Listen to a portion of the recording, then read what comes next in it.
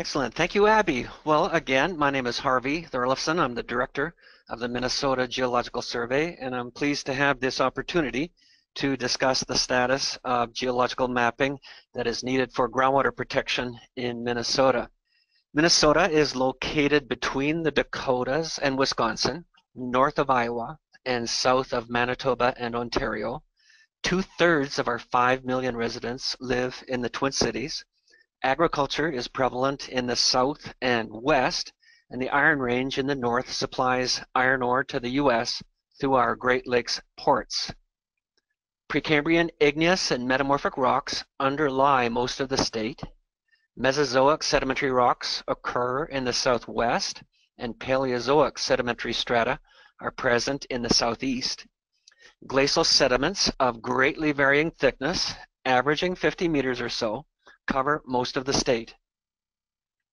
We are known for our lakes and rivers, and the majority of our drinking water comes from wells. Recently, Minnesotans have become concerned about groundwater contamination and overpumping. A 2007 Minneapolis Star-Tribune editorial, for example, called for steps to restore confidence in our drinking water, including enhanced funding to the State Geological Survey. A 2008 assessment of our environment and natural resources specified as one of many recommendations that statewide, consistent, multi-layered geological mapping would be required to empower the people of the state to plan and protect their water resources. A 2011 water sustainability framework that was commissioned by the legislature then advocated that one of several measures of our progress in caring for our groundwater should be the rate of completion of county geologic atlases.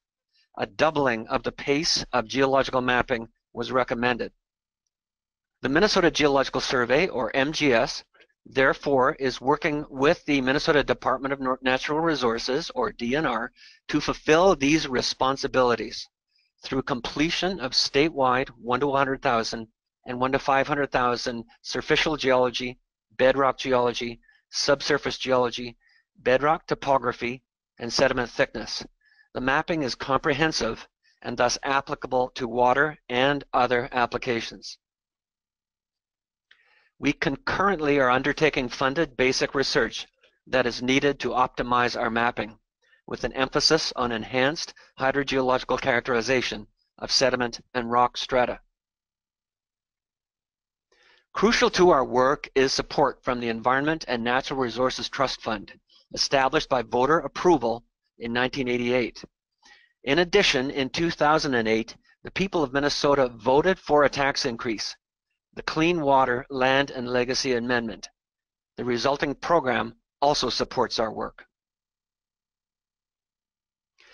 Our geological mapping, thus, is being very strongly supported by the Minnesota legislature, with crucial roles also being played by programs such as the USGS Great Lakes Geological Mapping Coalition. The geological mapping is first published as authored and peer-reviewed paper maps. In addition to these born digital publications, all of our publications back to 1872, 50,000 pages and 700 maps, are now 100% scanned, searchable, and downloadable for free. Concurrent with production of these publications, we are assembling our geological mapping as a 2-resolution layered set of databases that includes the offshore, that underlies bathymetric and soil mapping, and that is as compatible as possible with neighbors. With support from the Great Lakes Coalition, we have made major strides in reconciling our quaternary stratigraphic naming. In addition to a naming guide, it was necessary to construct several statewide cross-sections to fulfill this objective. Progressively more seamless geological polygons at 1 to 100,000 and 1 to 500,000 are tending to have thickness indicated, while properties, heterogeneity, and uncertainty will gradually be more specified. Parsing of legends to facilitate queries is using broadly accepted, well-defined terminology and quantitative support to facilitate optimal inference of properties such as hydraulic conductivity. New 1 to 500,000 geologic mapping provides context and supports statewide analyses.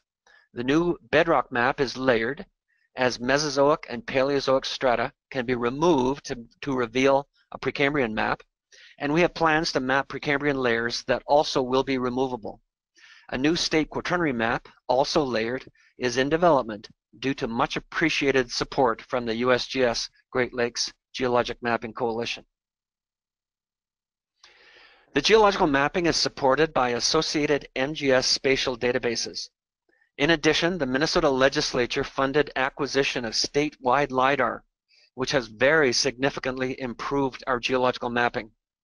MGS also coordinates with the DNR Drill Core Library and Mineral Exploration Document Archive, the Bell Museum Fossil Collection, and the DNR Aquifer Properties Database.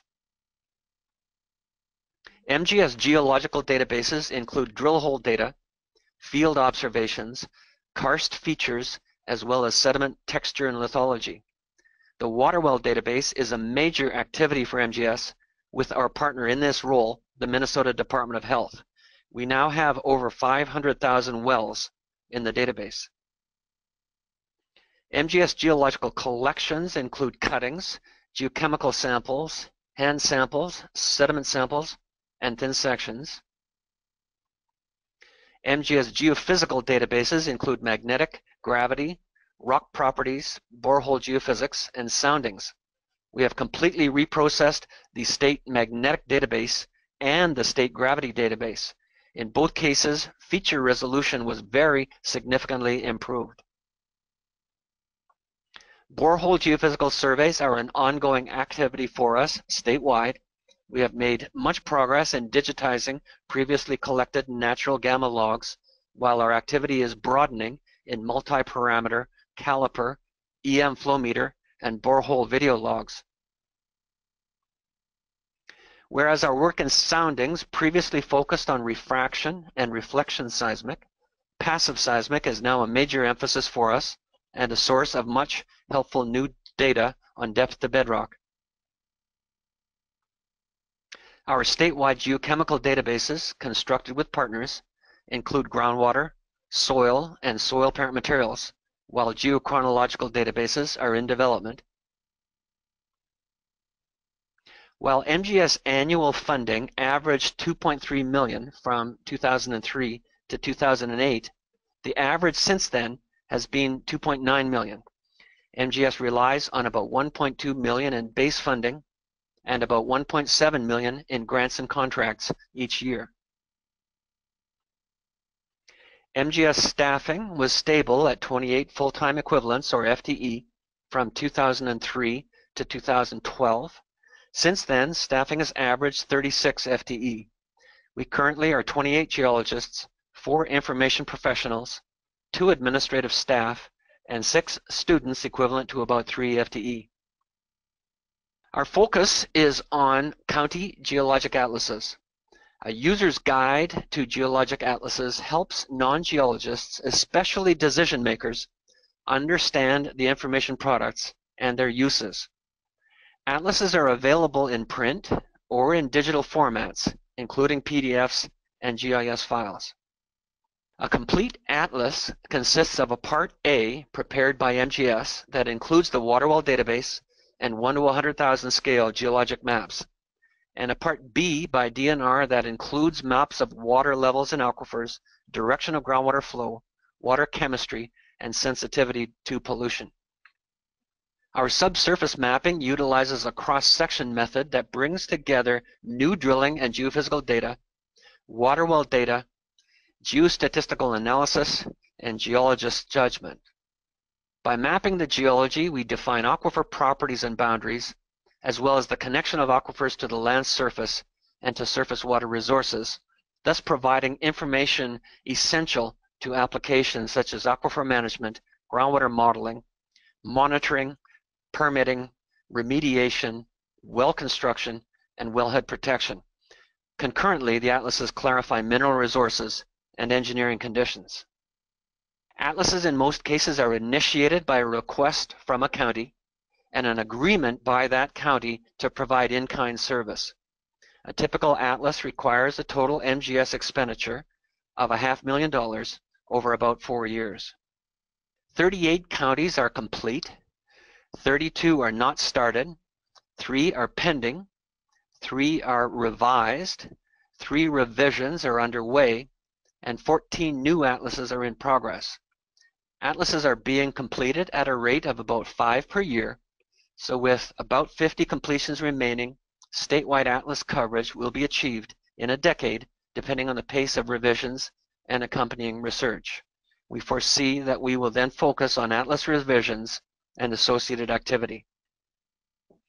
In summary, strong support from the Minnesota legislature has allowed the Minnesota Geological Survey to grow and to focus on the actual needs of the people statewide. Concurrently, very helpful roles are being played by programs such as the USGS Great Lakes Geologic Mapping Coalition and the National Cooperative Geologic Mapping Program. We welcome discussion and advice.